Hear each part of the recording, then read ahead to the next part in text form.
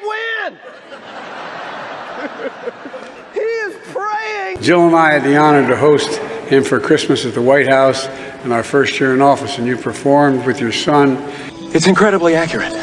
And in a difficult time. And in a difficult time. And in a difficult time for our family. I'm not making any sense.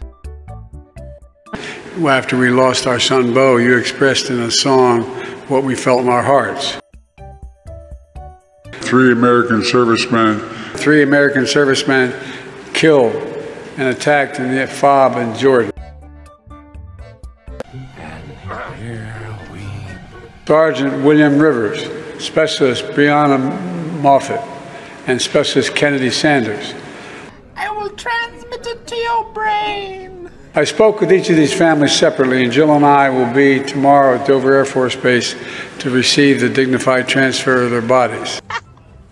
Answer me now.